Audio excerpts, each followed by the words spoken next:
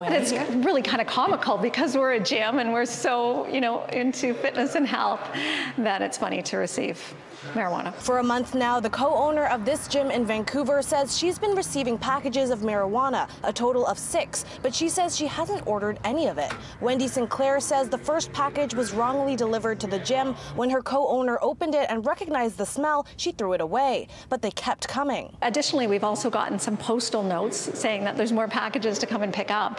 So what I've gleaned from this is that these fellows or folks are not really good business people, so they don't put enough postage on the envelopes, and they get returned to us because they're using our business address. The label on the packages says Streamway Supplements, but Sinclair hasn't been able to track that business down. We've Googled them, and there's absolutely nothing that we can find on the internet. So there's no address, there's no website, nothing at all. So we just will collect them and then turn them over to the VPD. She says since the first package, she's given all the weed to the Vancouver police to deal with. As a former police officer herself, Sinclair says her instincts tell her something isn't right. She alleges that Streamway Supplements is not a legitimate marijuana distributor. It's definitely some type of fraud, probably some tax evasion as well. I'm sure if the Canada Revenue Agency would love to get a hold of them, and probably whoever polices the marijuana distribution industry. The Vancouver Police Department tells City News when the gym's staff called about the packages, officers seized the drugs, and they've now been destroyed.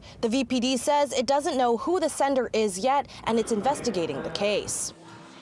When asked if she's taken any of the marijuana herself, Sinclair says she's not interested. Oh my gosh, no. No, I'm so worried about it. I have no personal bias against it other than I believe in really healthy lungs, so I definitely wouldn't smoke it. In Vancouver, Sarah Chu, City News.